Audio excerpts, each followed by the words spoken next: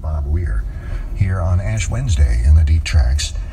In most of Western Christianity, Ash Wednesday today is the first day of Lent, as we said. It's actually 46 days until Easter, 40 days of fasting.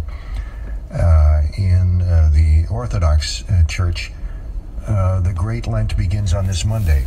It's a movable date depending on celestial occurrences each year. But that's the basics. The other basic is many people give up things for Lent, certain pleasures. As kids, we'd give up candy for 6 weeks, and that's why there's a lot of candy on Easter Sunday. It's a time of repentance and reflection. And today is a day of fasting.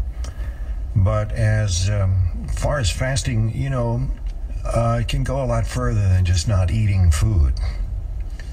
In the words of Pope Francis, who's a really cool guy, there are many things you can do to fast this Lent. Among them, fast from hurting words. Just say kind words. I was on social media before, and it ain't happening yet. Can you imagine if for 6 weeks nobody said any unkind words, nasty words? Everyone's calling each other names. It's just, and no one's writing them themselves either. They're just copying somebody who began some kind of a bot. Don't get me started.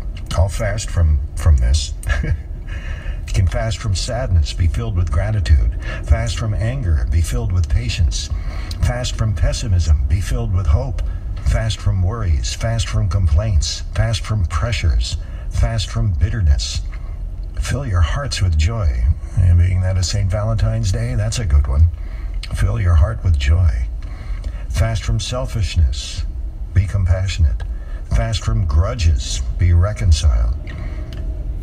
Fast from words.